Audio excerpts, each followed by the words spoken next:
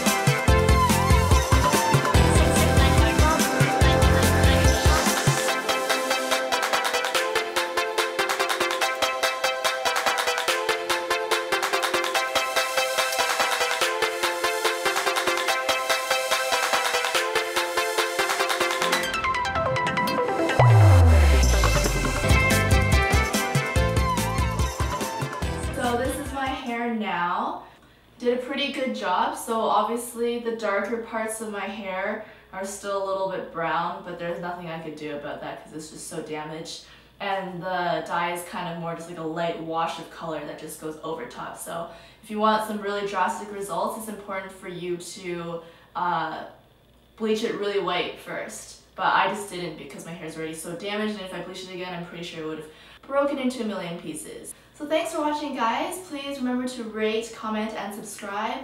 And until next time, goodbye.